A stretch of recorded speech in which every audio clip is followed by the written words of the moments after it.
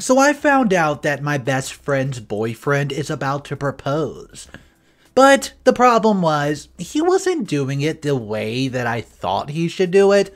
So I'm thinking I'm going to tell my best friend, yeah, it might ruin the surprise, but at least I know I'll be looking out for her. I'm 27 female and my best friend has been dating her boyfriend for over 5 years. A while back, he reached out to me to help figure out a ring size and the setup so he could make this the most magical day for her.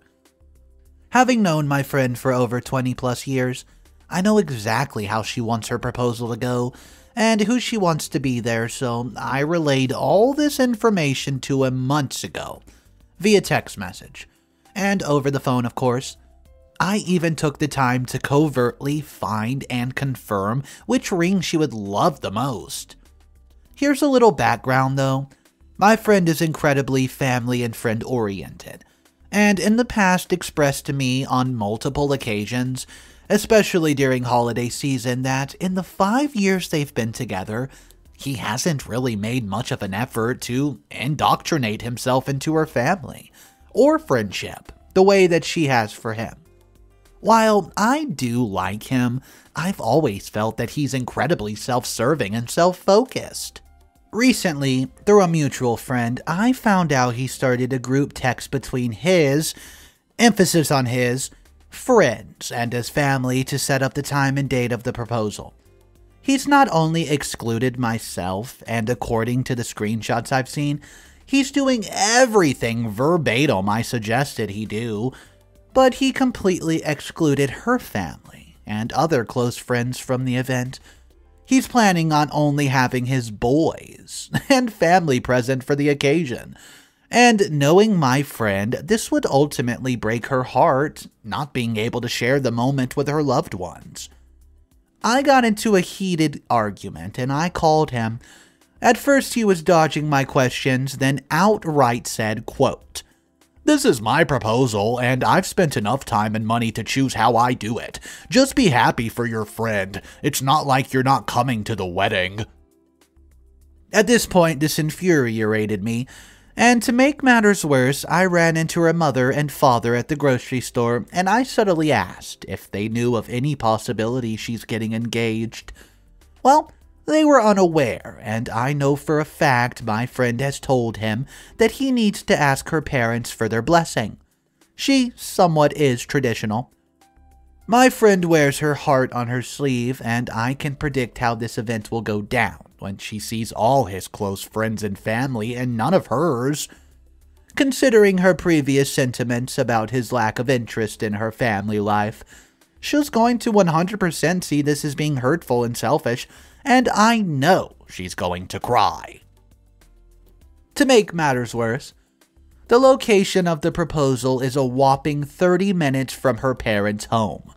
I don't want to get involved in a fight or reveal the surprise, but on the other hand, I feel I owe it to my lifelong friend to help her avoid being hurt and disappointed.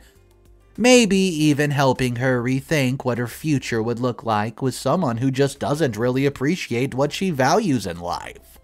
So my question to you guys is this. Am I the a-hole if I tell my friend her boyfriend is going to propose?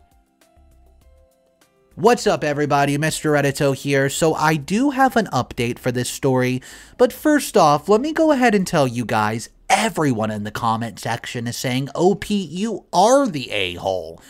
With the top comment saying this, and I quote, "Do not tell her. As much as you know her and want this proposal to go as planned, it's ultimately up to her boyfriend how he wants to do it. If your friend is disappointed, then that can be her sign to discuss with her fiancé about it moving forward. It's not your place to tell her or intervene at this point." That is when OP decides to reply to that comment, and it says this. Wow, since this is the top comment so far, I'm hoping my response here will be seen by the masses. Hello guys, let me make this super clear. You're convinced me tenfold not to say anything to her, and to let things play out as they should. I've done the extent of what I can by trying to reach out to him, and he's decided to not listen to me. That's on him. It's not my place to initiate a fight or problem and possibly ruin things before they even happen. Trust me when I say I am not going to go through with it. I see now that this is 100% not my place regardless of my loyalty and relationship with my friend, and would be making things far worse just by interjecting myself where I have no right to. But, on a side note, I really just want you guys to understand that at the end of the day, I'm a stranger to you. But more importantly, just like you, I'm human. Please don't make hurtful assumptions of my character or my relationship with my friend based on a very brief summary of the situation. I know as well that this is the internet, and by posting here, I've essentially invited such declarations upon myself, but I came here for advice since I've admittedly operating in an emotional state and nothing good comes from making decisions when you don't have a clear state of mind. All I ask is that you please be respectful and know that I've read and acknowledged that this has certainly earned a "you are the a-hole" judgment. Please just try for a moment to understand that we all have people in our lives we care deeply for, and want only the best for them. And when we worry for them, it just can sometimes obstruct our judgment. This doesn't make me a bad person or friend, just utterly and completely misguided. Alright everybody, so that's the little update from OP in regards to the comment.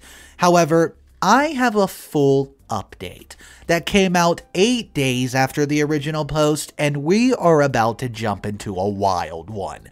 If you guys are new to the channel, welcome to Mr. Reddito Drama. I hope you guys are having a great day. Let's go ahead and jump into this update. So, on Saturday, the day of the proposal, I got a call from her boyfriend. To everyone who told me to keep my mouth shut, thank you. He was screaming at me. I'm saying screaming. Blaming me for not showing up since, I was uninvited anyways, to the proposal with her parents because she was upset that they weren't there. I was ducking slack-jawed. I told him I knew this would happen, and he says verbatim, quote, "You just admitted you knew this would happen, so if you knew the whole darn time and you actually cared about her, you would have intervened and invited them." Guys, I was gobsmacked and hung up the phone on him. Not even an hour later, I get a call from her asking me to come to her parents' house. According to her, this is how the situation played out. He popped the question. She said yes, and the people he invited popped out from the hiding. She was bombarded by 4 of his guy friends, his mother, dad, older brother, and his sister-in-law. His parents were holding a sign that read, "Welcome to the family." And this is where things go downhill fast. I did not know this before, and I thought I knew everything, but my friend doesn't want to change her last name, and she's told him that repeatedly since they got together. She's an only child from a Ukrainian family, and with everything going on with Ukraine in the last year, she's doubled down on keeping her name. When she saw the sign of her new name change, she joked, Miss? No. I think you mean to keep my last name as how it was." Well, everybody goes silent at this point until his mother spoke up and said, "Well, the ring is already engraved. No changing it now, sweetie." She takes the ring off and sees the new name engraved onto the band. Then she asked if her parents were coming, and he gave every excuse he could think of. He didn't have their number. There's too many people there. He wanted to keep it private, and eventually said this number. "This was my proposal to you, and now my family is your family. We can just send your parents the pictures later." Guys, right then and there, she snatched that ring off and left. That's when I'm assuming I got that call from him, and she went straight to her parents' house. She asked them about the engagement, and they were absolutely clueless. She then asked if I knew anything. I asked if she was in the right place, and she said she was, so I told her I would answer questions that she had, rather than dumping everything on her at once. She was upset but thanked me, and she was furious, and I mean furious, when I told her about the call from him earlier and said, quote, "Does he really think I'm that shallow?" She said it wasn't about having a perfect proposal or her parents being there. It was about him making the whole thing about himself as always. And she was done feeling ignored and belittled, so this was her absolute breaking point. She's staying with her parents currently and has been receiving texts and calls from him left and right. The worst one was this so far, telling her she has to pay him back for the ring and for ruining his life. Right now, all I can do is be here for her in whatever decision she decides to make. I'll fully support her because, as you've known and all helped me realize, this isn't about me. It's about her. Well, not my monkey, not my circus. Alright guys, so this one was absurd. I want to know your exact thoughts of this one after the update, because things did change a little. Let's read a few comments, and this one is about the boyfriend. So, I know it's tossed around like candy, but this is gaslighting, right? I didn't do it.